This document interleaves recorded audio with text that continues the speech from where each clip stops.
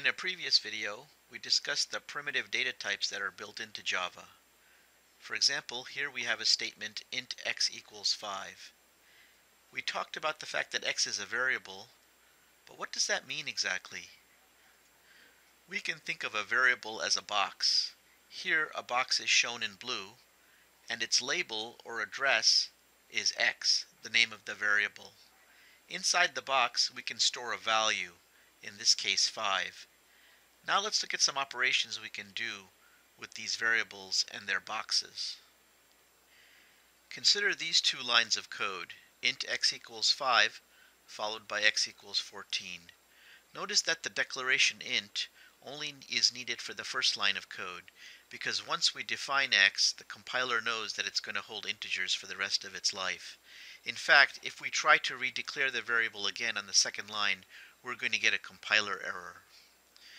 So when we first declare and define the variable x, it creates a box and it puts the number 5 in. On the next line, when we replace the value inside the box with 14, the number 5 is taken out of the box and the number 14 is put into the box. Notice now that the box contains 14. The 5 has been lost because it has not been saved in another variable. Let's look at a slightly more complicated example now with two variables and their respective boxes. Here we have two variables x and y, with x being initialized to the value of 5 and y being initialized to a value of 7. In the third line of code we set x equal to y. Because in assignment statements in Java the direction of flow is from right to left, what we're going to do is we're going to take the 7, which is in the y box, and put it into this x box. The 5 once again is going to be lost. Notice that we have copied the 7 that was in the y box and put it into the x box. The y box retains its original value. This would probably be a good time to discuss the difference between assignment statements and Boolean expressions in Java.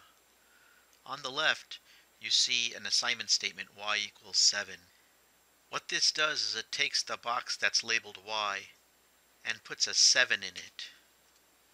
This is an assignment statement because the number 7 is being assigned to the box labeled y. In an assignment statement in Java, the flow of information goes from right to left. In this case, the 7 is being put into the box. On the right, we see another example, this time with two equal signs, of what is known as a Boolean expression. I have highlighted the Boolean expression here inside the if statement. Compared to an assignment statement, which causes a command or a directive to be carried out, a Boolean expression asks a question. Is it true that y is equal to 7? And if it is, we're going to execute the code labeled inside the if block. If y has got some other value besides 7, this block of code here will not be executed. Notice that when we use the single operator equals, it's an assignment, and when we use the double equals operator, it's a Boolean expression or a question.